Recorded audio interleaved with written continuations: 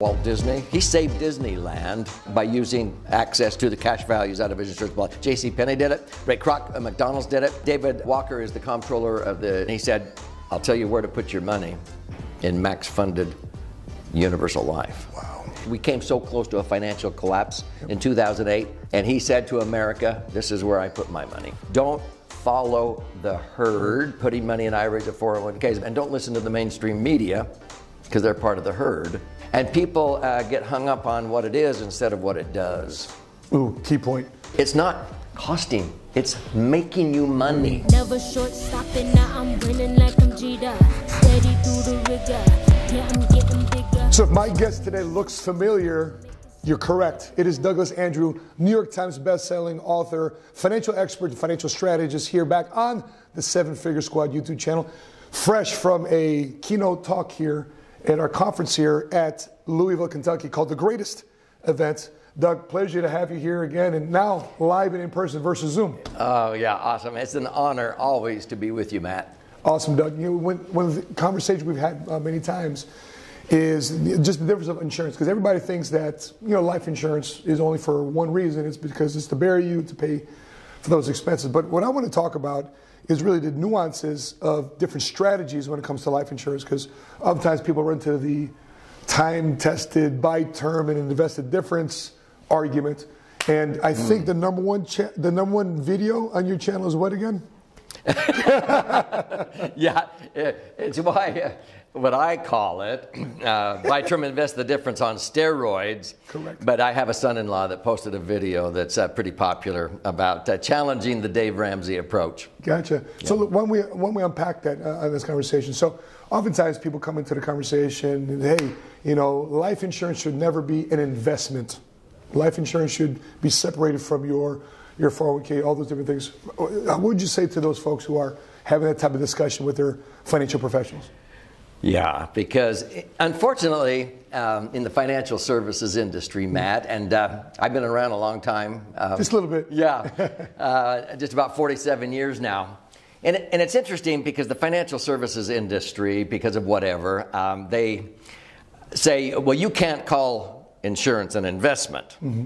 I go, well, that's okay with me, because apparently investments you can experience losses, and that's unacceptable to me. So I'm glad it's not called an investment.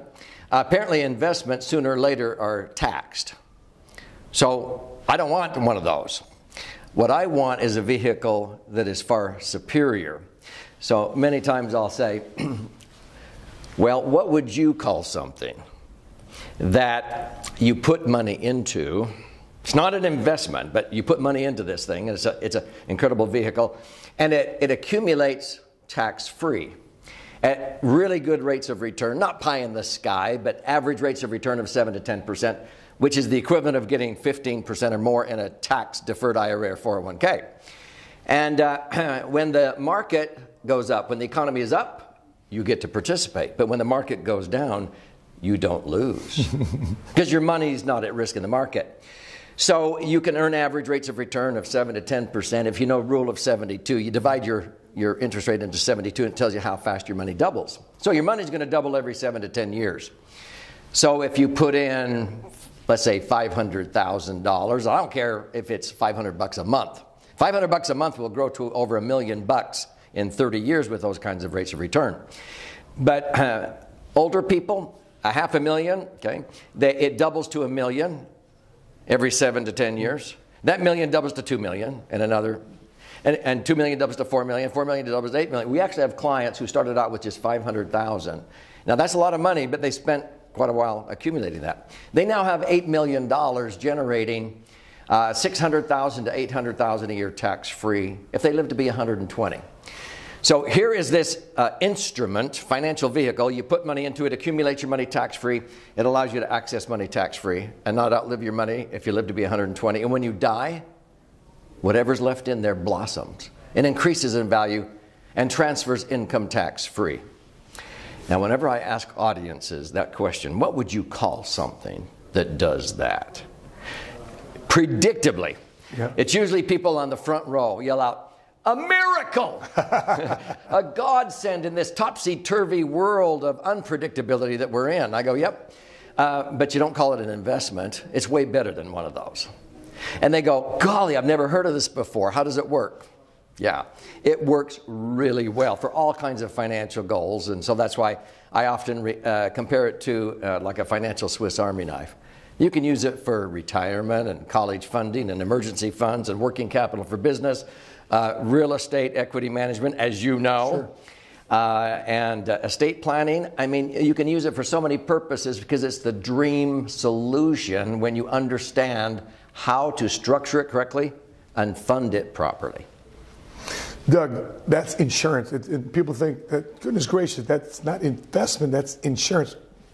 So, Doug, the stereotypes as well, the only people that really make money with life insurance are people that are commissioned to make money selling it. You know, so, but the flip side to that is, well, you don't think that people at the fund manager, they don't charge you a fee? The worst about that is they charge you a fee, not only in the good times, but also in the bad times. So when you're losing money, they're still charging you a fee. How would you respond to those? Thank you for asking that question, because, you know, a lot of times critics will talk about, oh, the fees, insurance, you have maybe a front-loaded commission or something. And I'll go, okay, let's use a comparison here. If somebody came to me, and it doesn't matter if they're going to sock away $500 a month or whether a lot of our clients are already, you know, 55, 60 years old, and now they maybe painted themselves into a tax trap, is what we call it.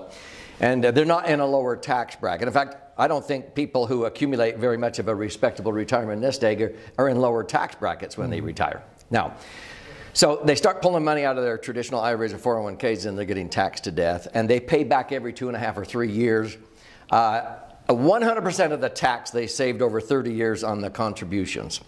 And they're thinking, whose retirement was I planning anyway? Mine or Uncle Sam's. So the critics who say, well, you are selling an insurance policy that has a front-end load. Well, if I had a client putting in $500,000, my compensation might be, let's say, $20,000. But it's usually paid for out of a minuscule portion of money that would otherwise have gone out the window in unnecessary income tax.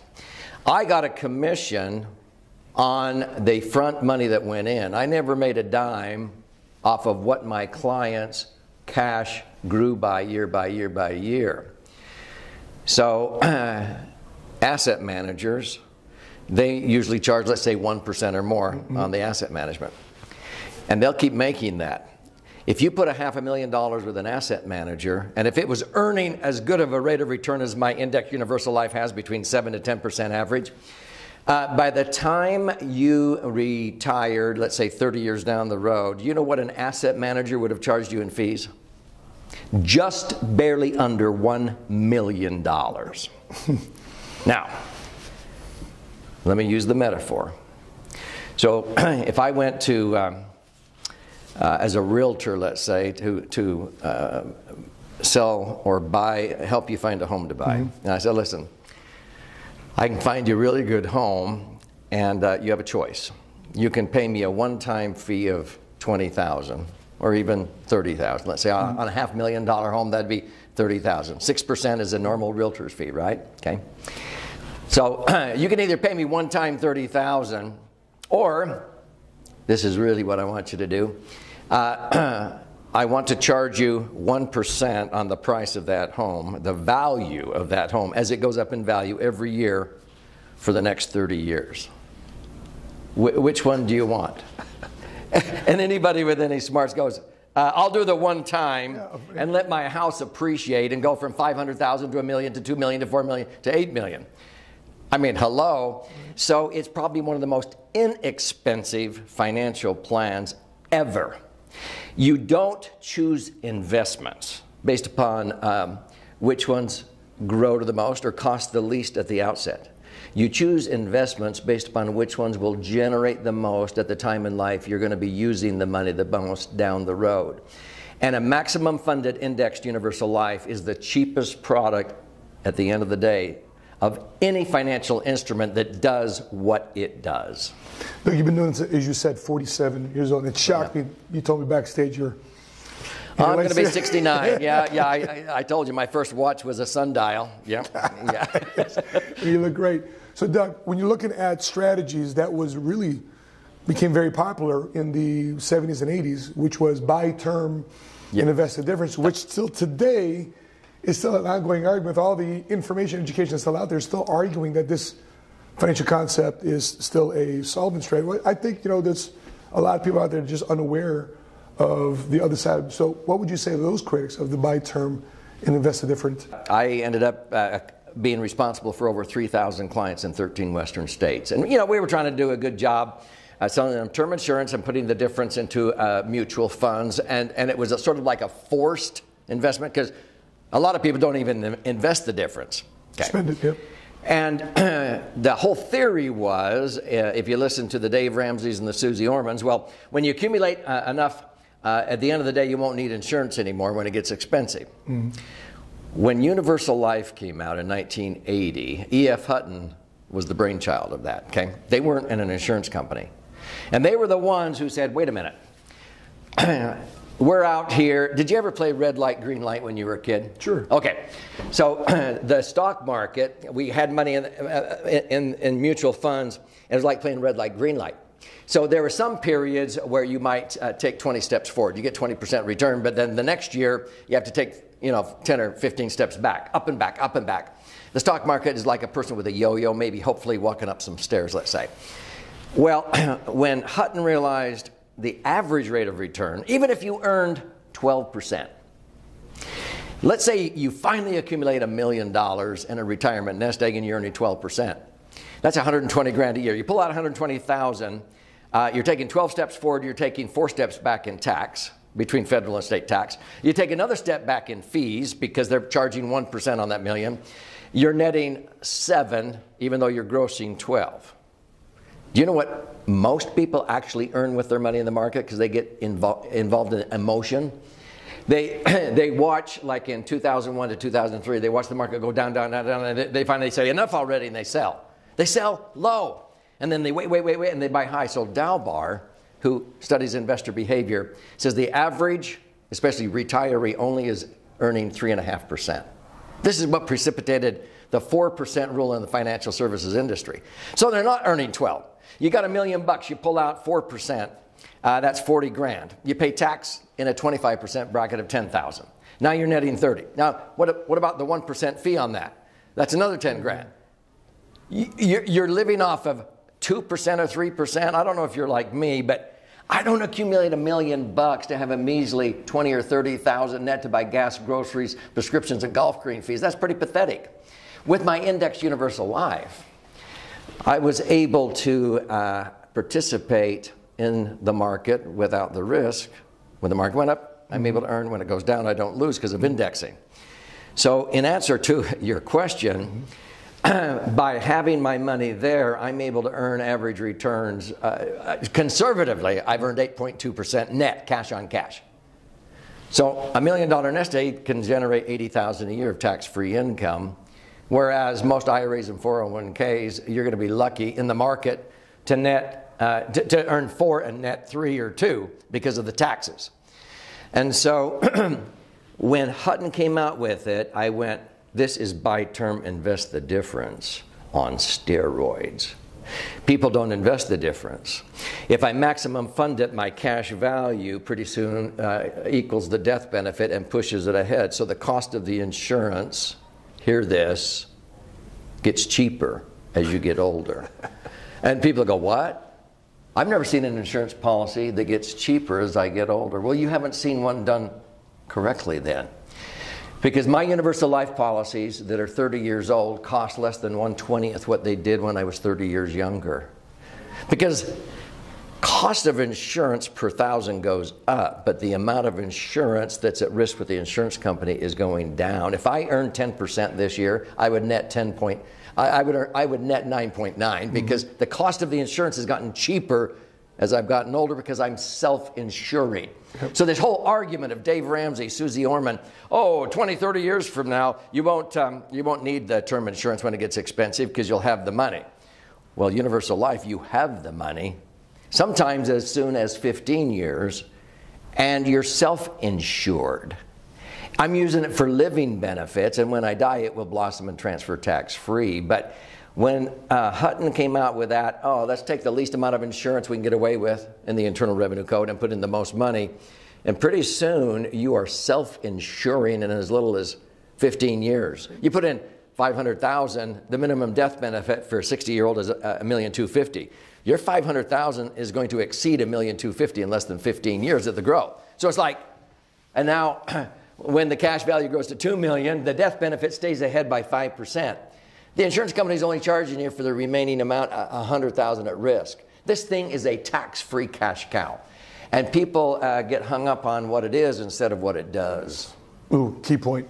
But Doug, you know, the big misconception, people say, well, term insurance is only $50. Why is my index universal life premium so expensive at $500? Because people don't think that, you know, the annual renewable term inside the $500 premium, it's not all going to life insurance. And can you unpack that further? Yes, because before universal life came about, there was term and whole life. Whole life insurance allowed you to pay a higher premium to where you were overpaying the early years. And then later on at age 45, 50, you were starting to underpay. So you could be covered for your whole life. Now, whole life is okay for death benefit. When they developed universal life, it was primarily for living benefits. So even though you put in $500, people that would come to me wanted to increase the liquidity on their money that was earmarked for retirement, for college funding for their kids and so forth. They wanted to increase the safety, not only of where their money is, the institution, but safety of principal. So when the market went down, they didn't lose. And they wanted to have a nice rate of return that historically has beaten inflation. You can't be rowing upstream at the rate of 1 mile an hour in a bank and the current of inflation is coming down to 3 or 4. You're going backwards. And so people would say, Doug, where can I put my money that's earmarked for retirement, my kids' college education, emergency funds? And I'm going, well, let me show you this Swiss Army knife. Okay? Now, you put your money in here and you go, wait a minute, that's $500 a month. Well, how much are you putting in the company's 401k? What if I could show you this will knock the socks off of that? What about this money you have sitting in the bank earning a measly 1%? If you could increase the safety and the rate of return up to 5%, how much more is 5 than 1? It's 5 times. And all of a sudden they go, yeah, makes sense. And then I would create an illustration. Mm-hmm. And I'd say, here we go. The first few years they may look at it and go, well, there's some fees in there. Look at what it does at the back end. And so I'd show them the back end at age 60 or 65, and then we'd start taking out income. And I would compare to their 401k, and it would crash and burn in 11 years. Mm-hmm. Money and municipal bonds would crash and burn. Mutual funds, even if we anticipated 12%, because they're taxable. All of these are running out of money, and I go, look at this one over on the far right. It will last if you live to be 120, and you still have your $1 million or whatever. And they'd go, whoa. And I said, which one would you like? The one on the right, duh. And then I would say, well, do you know what that is? And they'd say, what is that? I said, it's a life insurance policy. And sometimes they'd go, wait a minute. Oh, I don't need insurance. I go, really? Okay. Look at what it does. Which one knocks the others completely, blows it out of the water? Well, the one on the right, but we don't need insurance. I don't want to pay for insurance. I'm going, who's paying? It's not costing. It's making you money. Okay, if you don't really want the insurance, make me the beneficiary then. but choose the one that's going to accumulate your money the best, tax-free, and generate the most income. And when you die, it blossoms and transfers. And finally, they would get it and say, oh, you mean that's net? I'm going, yeah, that's the net. Everything that you're looking at there is after the cost of the insurance, which is now this. Over the life of it, if you earn 9, you'll net 8. If you earn 7, you'll net 6. If you earn 11, you'll net 10. I've been doing that for 45 years. And people go, wow, how come I've never heard of this before? Well, I've heard of it for 45 years, but don't follow the herd, putting money in IRAs or 401ks. Best advice I've ever heard, don't follow the herd and don't listen to the mainstream media because they're part of the herd. you need to break away and take ownership of a brighter future by learning the merits of a max-funded indexed universal life. It's funny you just mentioned that. Just last week, we just interviewed a former Super Bowl champ. His name is Brendan Ayembadejo.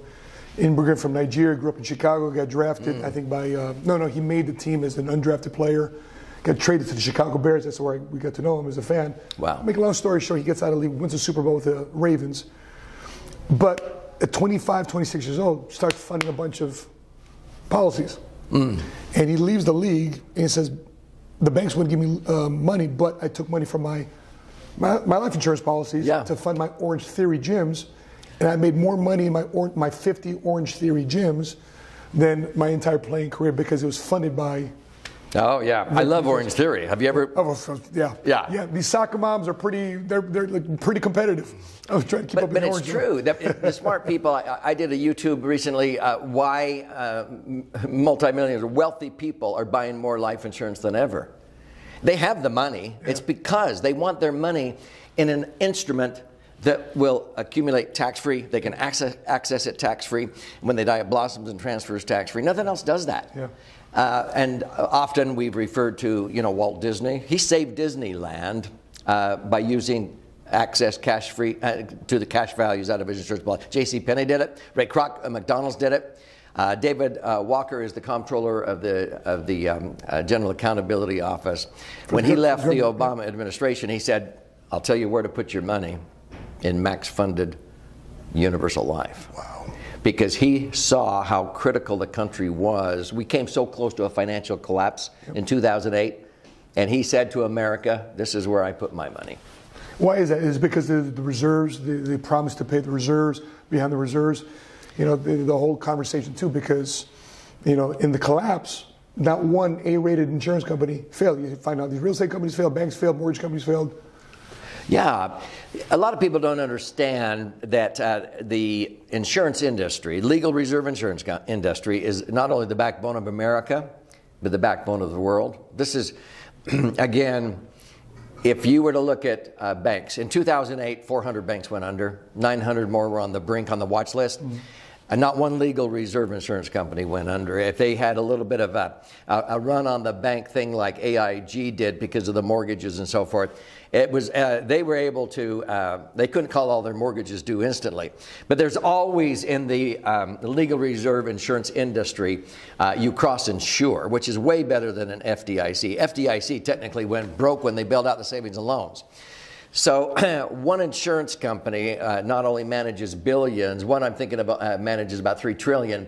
That's as much money as the IRS collects in taxes in an entire year. One insurance company, and they manage that much money, maybe with one skyscraper full of employees. You know how many federal employees it takes to manage, 3 or 4 trillion that the IRS brings in. So this is how I look at it, Matt. When people say, "Why do you put your serious cash there?" It's because, in my opinion, the insurance industry would be the last domino to fall if things got really bad. Okay, you'd have so much forewarning because the banks would be collapsing. In the Great Depression, 80%, real estate dropped 80%, a lot of real estate. Banks went under, 40% never reopened again. Not one legal reserve insurance company went under in the Great Depression. They came through with flying colors, crediting 2.5%, 3.5%. So we would have so much warning if the economy is ready to collapse, that you could take out your money out of the insurance policy because it's so liquid. This is where banks put 30 to 40% of their Tier 1 assets for liquidity and safety, because they asked the 5 major banks in America in 2008, where do you have your money for liquidity and safety in case of a run on your bank? Guess where they had it? 30 to 40% was in BOLI, bank-owned life insurance. See, it's the owner of the insurance policy that gets all the tax-free accumulation of that. But let's say it got really bad and you got your money out of your insurance policy. If the American dollar became worthless, what good would it do to have your money? See, the last domino to fall would be the insurance industry. You can't live on gold and silver. You can't eat that. So I choose to put my serious cash in the last domino that would fall. And if that fell, the American dollar would be worthless anyway. But you want it in a position of safety and liquidity so that you can convert it to gas and groceries or food or whatever. But, you know, the fact of the matter is there's things in life even more important than the money. But that's why so many institutions will choose to put your money in a bank into an insurance company, because they're rock solid as far as their liquid reserves. Does that make sense? For sure. Yeah. I'll ask you a question, Doug. Right now, with the exposure to what's going on in the stock market, GameStop, and everybody was purchasing through through the Robinhood app, Bitcoin doing its thing, so many shiny objects. If I'm a young person right now, if I'm in my 20s and 30s, the last thing, just like this Super Bowl athlete we're talking about, the last thing he was thinking about was purchasing life insurance as a first thing to establish his financial home. What would you say to the person out there, the 20 or 30-year-old that's watching this right now, that in spite of all the distractions and all the shiny objects they could put their money into, why should they start with insurance? Very good question. What you want, if you start chasing after the get-rich-quick things and so forth, and let me tell you, I've been around the block. I've seen many of them. And it's okay if that's what you want to play with, but not until after you've established a foundation. You want a rock-solid foundation where you put your serious cash, where you know that when you sock away this money, you're wanting to make sure it's liquid when you need it. I've learned that lesson. It's a lot better to have access to your money and not need it than need it and not be able to get it if it's tied up in your real estate or something, especially in a market that's going down. So you want to have the liquidity. Number 2 is safety. In this order, safety of principal, and 3 is the rate of return. You don't need pie-in-the-sky rates of return to get wealthy. 7 to 10% average returns tax-free is incredible. It'll double your money every 7 to 10 years. Once you get your financial house in order and that foundation there, you can go play all you want, and I can assure you, you might get rich on 1 or 2, but most of them are going to fail and collapse sooner or later. The cryptocurrency, I've watched it. I saw it when Bitcoin first came out. It's been pretty incredible, but at the end of the day, there's nothing backing that thing. It could collapse in 24 hours. Now, if you capitalize on it in the interim, way to go. But most people, they act out of emotion, and then they hang on, or when it starts to go down, then they sell low. And it's all out of emotion. I don't have to worry about it. When in 1987, October, when the market crashed. Black Monday. Yep. I was out hunting, and I used to have to run back to the office and field phone calls. I was as calm as could be. None of my clients were losing money. How about even in 2008? No, I didn't lose a dime. My clients didn't lose a dime. They may not have made very much, but the next year, the first 90 days of 2009, most of our clients locked in gains of 16%. The cap, after a year, not losing a penny. From 2000 to 2012, many of our clients doubled or even tripled their money tax-free. Most Americans were barely getting back the original money they started with in 2000. So what happened when we're recording this? We've had the pandemic. Sure. And the spring of 2020, when the markets went 30%, I can sleep because none of that affects me. You want to have a foundation that is not subject to the whims of the market and all of these shiny objects out there. If you want to chase after those, do that with your discretionary dollars if you have them. Your serious cash, establish your foundation that's going to be rock solid, that's going to weather the storms and the little, things that go on in the economy and the world, because they come and go. Sure thing, Doug. And Doug, there's a lot of people, as you have saw and witnessed here at our event today, which they loved seeing you on stage, and you rocked the stage. What would you say to the newest person that's getting involved in the life insurance industry now? They're a brand new agent, they just got licensed, or they're thinking about getting licensed here in short order. What would you tell them about how to establish their careers? You've done this now for 47 years. How would you tell them to get their business up off the ground? First of all, congratulations. You have no idea how much of a meaningful transformation you will create for your clients. And if you take this serious and don't listen to the naysayers, and you begin to learn, empower yourself with knowledge, and then knowledge times experience gives you the wisdom. There's no greater payday, not financially, but when live or die, those people that you're helping to transform themselves financially, to be able to make sure that they cannot outlive their money in retirement, and that if they happen to die prematurely with what we call an untimely death, to be able to deliver a tax-free death claim and say, here, your financial house was in order, like I did when my brother passed away. I never dreamed he would be using the universal life policy I sold him as a death benefit. I thought we were going to ride Harley Davidsons and go river rafting into the twilight of life. Doggone it, he got to graduate before I did. He was just 50 years old. But his sweet wife has been able to live in dignity for 25 years now because of that death benefit. But to the new agents, you will transform people's lives, not just financially.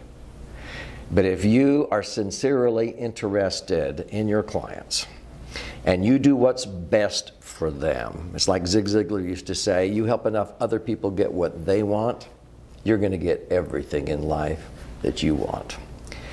And stick to it. I loved your interview with Tim Tebow last night, because I've had many setbacks in my life, and I've learned most from my negative experiences, but you cannot have a great comeback unless you have a setback.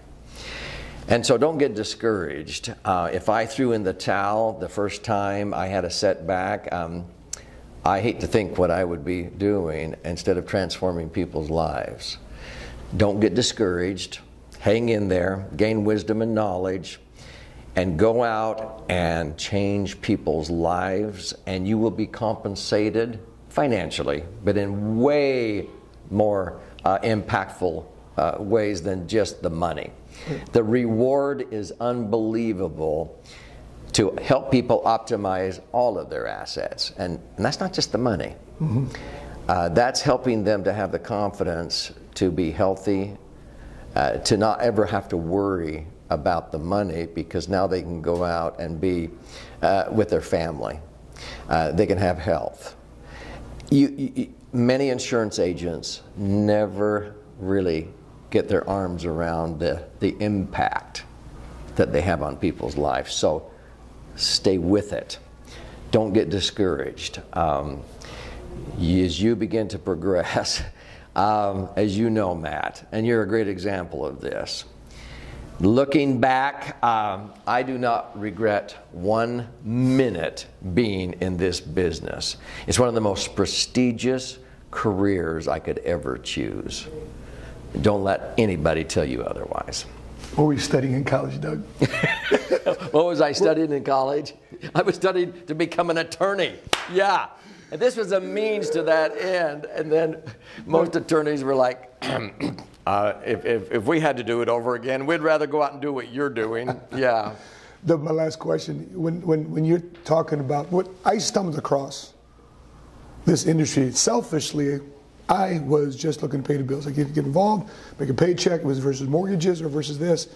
But I really started getting into the meaning of the business, and that's what led me to your book in 2005, which is Misfortune 101, and I fly to your office in Salt Lake City.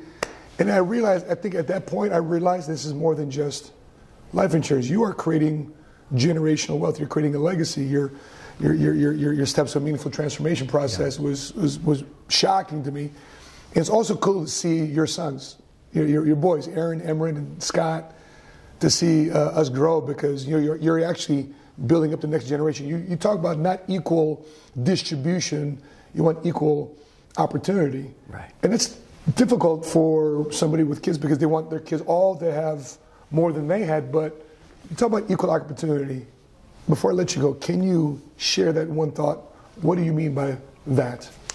Yes, and as you know, I'm very passionate about this.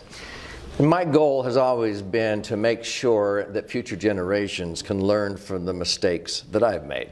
And that's why my story is a long learning curve. I want your story to be a fast power curve.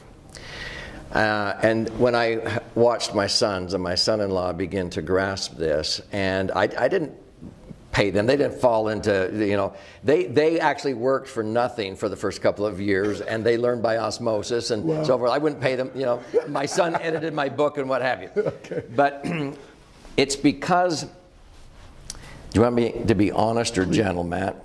Honest. Yeah, okay, I thought so. When I would meet with people and they were highly successful, and I would often ask a question, so how did you go from rags to riches? How did you achieve this empire? And they would begin to tell me their story about how they started out from scratch and so forth, just like I did at Kentucky Fried Chicken, making $1 an hour and so forth. And then they were super successful working their entire lifetime, and then oft times they would say, man, I have worked so hard. My kids will never have to work as hard as I did. Well, okay. And so they would come back through the years, and then when they would retire, they would often come in and I'd say, how's it going? And they went, Doug, golly, I don't know. I don't know what's wrong with my kids. They don't even know how to work. And I would go, maybe you stole that from them. Ooh. As a parent, oftentimes we think we're helping our children by giving them everything. So when they said, my kids will never have to work as hard as I did, I'm going, well, wait a minute here. You just talked about that's what made a man out of you. So do you want to take away all of those opportunities, okay, and you start accumulating this money, and then pretty soon you die, because most trusts and wills, it's like as soon as you die, chunk, and they divided it up, and it drops in the kid's lap, and some of them get this entitlement mindset. When do I get my share? Right. Mom, Dad, will you pay for it? Can I have? And that's called equal distribution. And I'm going to say something here. There's nothing more unequal than the equal distribution to unequals. Let me repeat it. There's nothing more unequal than the equal distribution to unequals. So, as a Christian, God does not give us equal distribution of blessings, let's say of health, to all of us, regardless of how some of us may choose to abuse our bodies. Our Creator gives us equal opportunities, not equal distribution. So when I began to help people set up their trust and their family bank under equal opportunity, then my children, my grandchildren, they have to have some skin in the game. If they'll do this, they save this much. If they contribute, if they come up and have some skin in the game, they sacrifice, they get good grades, then I might match them 50 cents on the dollar or a dollar for a dollar. But it's giving them a hand up instead of a handout. I taught this to our grandkids at Grandpa's camp by giving all of the grandchildren little jars with caterpillars in them, and they watched in awe as the caterpillars made their cocoon, their chrysalis. A couple of weeks later, they're watching it begin to emerge in the measure of its full creation as a monarch butterfly, and I warned them, what will they be tempted to do when they see it struggling? To help it out. If they do, what happens to the butterfly? It dies. So, Grandma and Grandpa, Mom and Dad, we don't want you to die. So when you're struggling, deem it a privilege that God is trusting you enough to give you this challenge. And don't be a clam on the bottom of the ocean just waiting around for plankton to float to you. America was built on an eagle on a flagpole, okay? That's right. I want you to respond with all your ability instead of taking the victim role. I want to give you equal opportunities, and you come up with as much as you respond with all your ability, which is what the word responsibility means. And then Grandma and Grandpa will be there to make up the difference, because I've always learned if you will be responsible and accountable and do everything you can, God will make up the difference. And that's equal opportunities for everyone, instead of just, okay, I'll bail you out. And that's the equal distribution method. I'd rather leave behind in my family how to fish than just dumping a bunch of fish in their lap, because then they'll be fed for a lifetime. Other than that, I don't have any strong feelings on this subject, okay? That's how Doug finishes off a strong idea with a punchline, period, at the end. Folks, I hope you've enjoyed this conversation, this dialogue. If you're looking to purchase Doug's book, we'll put a link right here to the links to purchase his books. His books have changed my life. He's been a financial mentor of mine since 2005. None of my clients have lost any money based on these strategies and teachings, since my insurance practice with these strategies have been incorporated since 2005, 2006. And my mother's money is in these strategies, my family's money is in strategies, my wife's money is in strategies, our children's college education money are in these insurance strategies, and they've not lost a dime, and neither are clients exposed to that. So with that being said, guys, I hope you have some questions. If you do, drop it in the comment section below.